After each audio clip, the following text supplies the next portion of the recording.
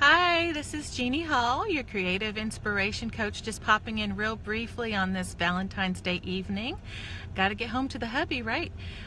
Just wanted to say what makes Valentine's Day special. So if you can tell me what makes Valentine's Day special to you, I'd love to hear in the comments what you consider special about Valentine's Day and what is special to you. Hi, Virginie, thanks for joining. And just share in the comments what makes it special to you. And hi, Betsy. Oh my goodness. Hi, Betsy. It's so great to see you on there. Hi. So what makes Valentine's Day special for me is just that I know how much my husband loves me because he shows me throughout the year. He shows me in everything he does. He does housework.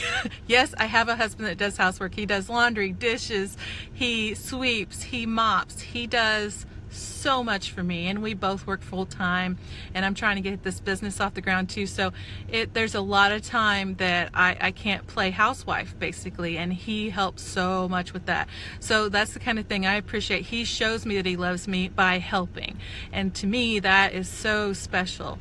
And so share what makes Valentine's Day special to you, whether you have a special significant other, a husband, a wife, a spouse, a boyfriend, girlfriend, or whether it's more about your kids or your grandkids or about hanging out with friends or any of that stuff. What makes Valentine's Day special to you?